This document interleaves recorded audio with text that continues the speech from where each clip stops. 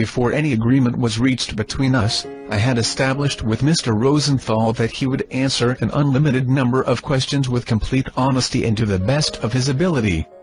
It was because of this understanding that I took issue with Mr. Rosenthal during the final stages of the interview and accused him of not being honest with me as it related to his response to my question, "Do you have knowledge of when and why the story began about the Jews being God's chosen people?"